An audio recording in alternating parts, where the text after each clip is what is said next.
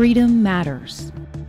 Freedom has lifted hundreds of millions of people from poverty and inspired oppressed people's struggle for human rights. Freedom means directing our own lives and realizing remarkable tomorrows. Libertarianism is the philosophy of freedom. Libertarians demand that we respect the rights of individuals, and they recognize that by doing so, we respect their dignity. Securing individual rights is the purpose of government, but government can also threaten our rights. Libertarians would limit government to protecting life, liberty, and property. Limiting government to these tasks frees us to experiment, innovate, and prosper.